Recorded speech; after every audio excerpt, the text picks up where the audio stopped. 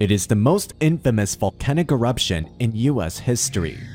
The eruption of Mount St. Helens on May 18, 1980. 57 people lost their lives, including geologist David Johnston, whose famous last words were, "Vancouver, Vancouver, this is it."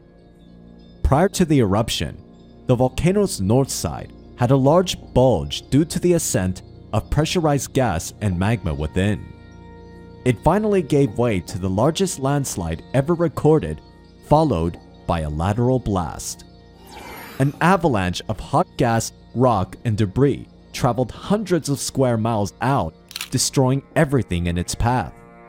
And columns of ash rose up to 80,000 feet, depositing up to 540 million tons of ash, affecting 11 US states.